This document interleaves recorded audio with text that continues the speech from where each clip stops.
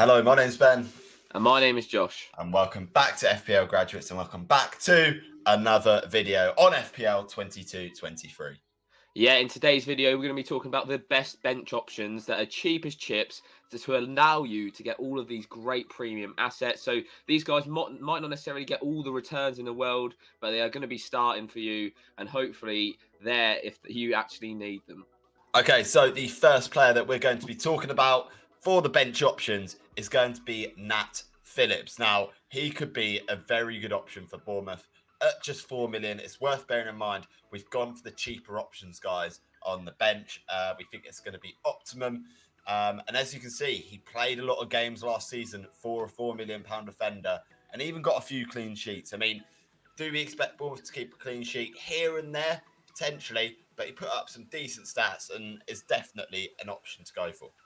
Yeah, of course, Nat Phillips still hasn't signed for Bournemouth as we're recording this, but it's looking very likely, so hence why we've put him in there. And even if he does join any other Premier League team for £4 million, you can't go wrong. This is what these kind of players are about. It's all about the minutes. If Nat Phillips joins Bournemouth, he's almost certainly going to be a starter for them, just like he was at the back end of the Championship last season. So next up, and probably the best defensive £4 million option if the transfer goes through to Nottingham Forest, is Neco Williams. Obviously, played for Fulham last season on loan there. Has decided to potentially join Nottingham Forest. 14 starts. He seemed to play pretty well. 2 goals and 2 assists. So he's looking quite attacking, Ben. Did you see much of him last season?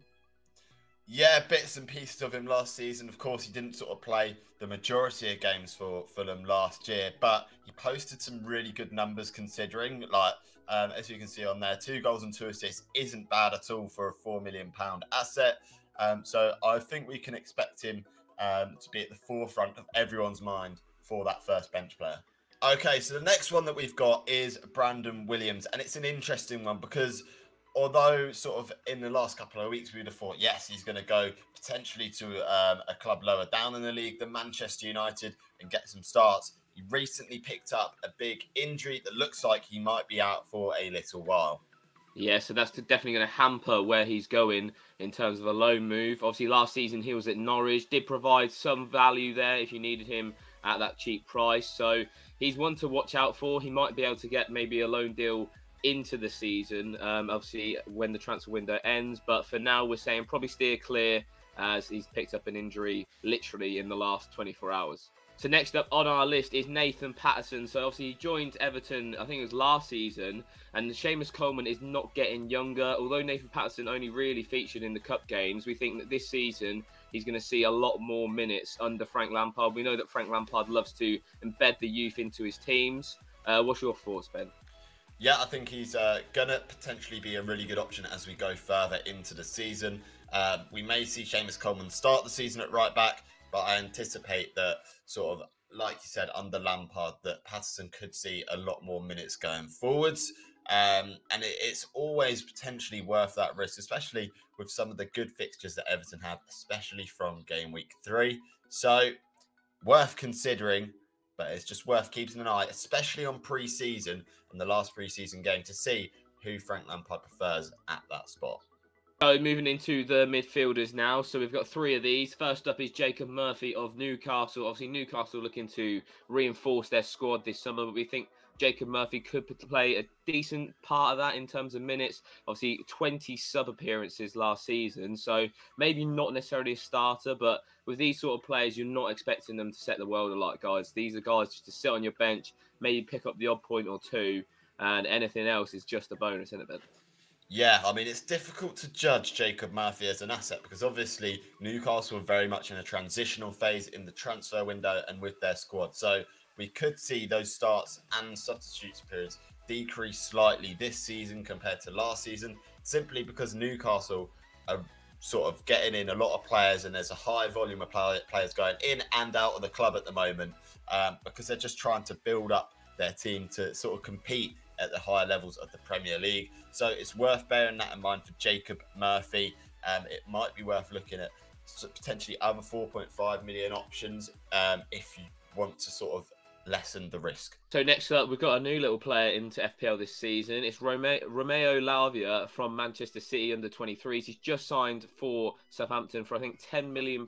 So investing in the youth there at Southampton, as they always do. And they never tend to get it too wrong, do they, Ben? Yeah, I don't know too much about Lavia, but if he does end up becoming sort of a mainstay in the team for Southampton, he could be a great option going forwards. He sort of again, it's one that if he starts every game, you know, it's 2 points in case someone in your team doesn't start. And our final midfielder pick, and by far the best one, we have Andreas Pereira, who's on his way to Fulham. Obviously, spent a little bit of time at United, couldn't really cut the mustard. Been out to Flamengo, where he's played reasonably well. We think he could be a good option and almost a certain starter in that Fulham side. He's got a decent shot on him, as we've seen in pre-season almost all the time. What's your thoughts on Andy Pereira, Ben? Got to keep an eye on him in pre-season, I think, whether he sort of gets the starts that he needs, because Fulham, they have a lot of players in the attacking positions that can do very well. So worth keeping an eye on. But the quality of the player is fantastic and probably the most technically gifted 4.5 million midfielder of the year. So I think having him in relatively low risk for potentially quite a high reward if sort of that he gets a return maybe in that Brentford game in the first 5. So moving on to forwards, and this one's a slightly different one. So Sam Greenwood here on screen, you'll probably know that he's a highly owned 4.5 million forward at almost, I think, 25%, if not higher.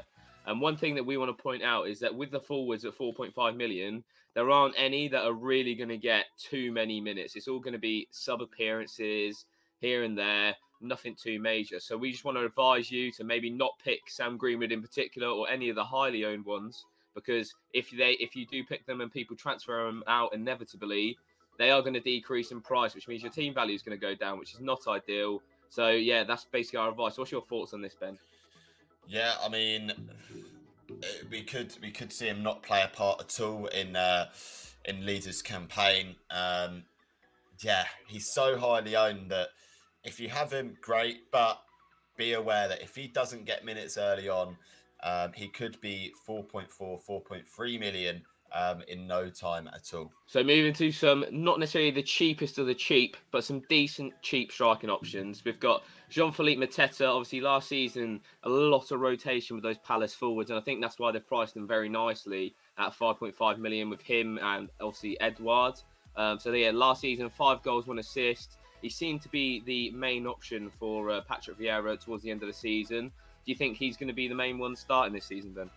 Yeah, I think he's got a better chance of starting. Obviously, there's going to be some sort of rotation because Palace have got a plethora of attacking options at the moment. So it's worth bearing that in mind. But he's got a lot more chance of playing and scoring than sort of for the 4.5 million option. So for me, it could be better value just to spend that extra 0.5 to guarantee the minutes and the potential to score a few more goals. Yeah, one thing to mention as well is Crystal Palace's fixtures are definitely not the best to start off with. So the next option we'd probably say is a better player to start the season off, and that is Deniz Undav. Obviously, depending on minutes, this guy, we feel like he could be the hidden gem of this season. Last season, he played 33 games in the Pro League in Belgium, scoring 25 goals and getting 10 assists. So a really good campaign for him. We've heard a lot of good things about him. What's your thoughts, Ben? Is he going to be in your Game Week 1 team? Yeah, I mean, at the moment he is. I think, he's a striker that Brighton have been crying out for. He's one that's very clinical in converting his XG chances, can score on both feet. So I think at 5.5 million, with the stats that we've seen there, I think he's going to be sort of the best cheap option to go for, especially in that striker department.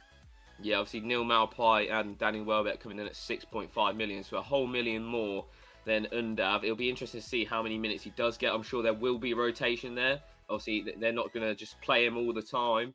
But yeah, like you said, his style really fits that Brighton team. Gets loads of assists, links play, scores loads of goals, which is something Brighton have been lacking for years now, let's be honest. So it's going to be an interesting pick to see how he gets started in the Premier League season. Okay, so that rounds off our best cheap bench options to go for your FPL team in 22-23. Let us know what you think. Do you think there's a player that we missed out on that might get some surprise minutes? We've gone through a lot of decent options and we hope you enjoyed the video. If you did, please make sure to give it a like, go and subscribe to us, go and follow us on all of our other socials. And as usual, I've been Ben. I've been Josh. And we'll see you guys later.